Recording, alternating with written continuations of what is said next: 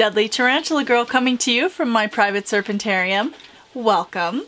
Tonight I am bringing you a Goliath bird eater molt video. I think this is a really cool one. I have a fairly large specimen of an animal that I believe is a female. This animal was sold to me as a blondie, although I do actually think that it's a sturmai. Got a little guest here. My little puppy got hurt on Christmas Eve, and so he's going to see the vet tomorrow. He hurt his ankle. So if you hear any yelping during the film, he's insisting on still following me around even though his ankle is sore. He looks like a skinny blob. Brutus, say hi everyone. Come here. Brutus. Yeah, say hi. So, he's just going to be bumbling around in the background because he's hurt. So he wants to be with his mommy right now. Anyway, so don't mind all the bumping around. Okay. As I said, this is the molt of what I believe to be a Theraphosa sturmai. And so without any further ado, let's take a peek. Here we have the lovely lady. And you can see her big, beautiful molt. And these animals are notorious hair kickers. So usually when you see them, they've got a big bald patch on their abdomen, and she is perfectly covered in hair because she's not kicked off any of those hairs yet. And so this is definitely the most beautiful stage. This animal has nice long hair on the patella. You can see how large her cephalothorax is.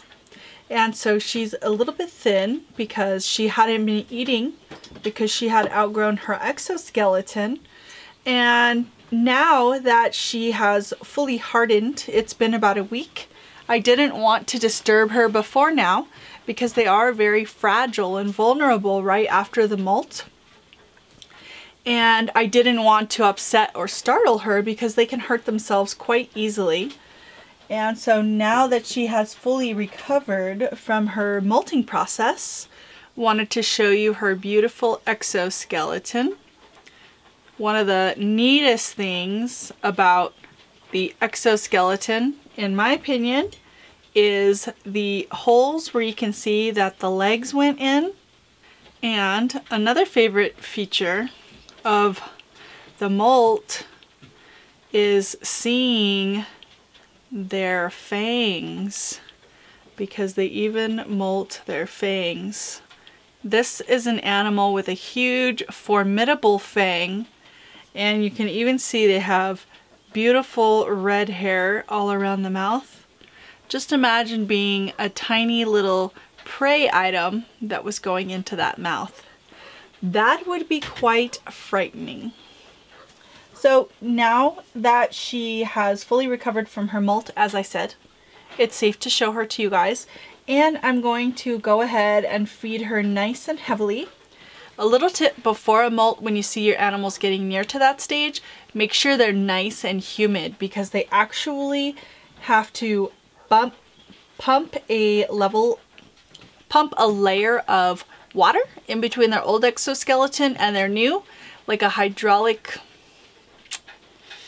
I don't know how to explain it, but they actually use that water to literally burst out of their old exoskeleton.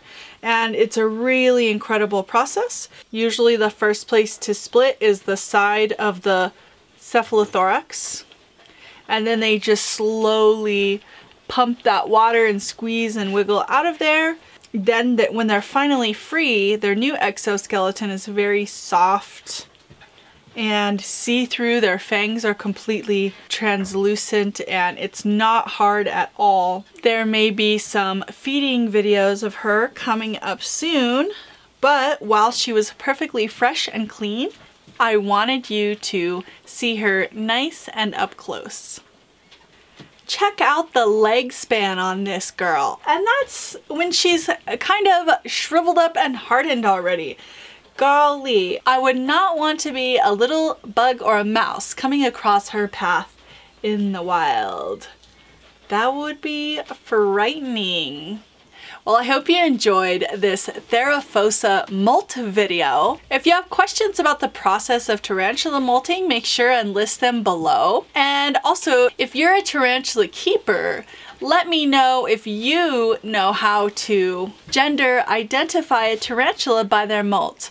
If not, maybe I'll do a video about that next. Hope you guys enjoyed this one, and I'll see you soon.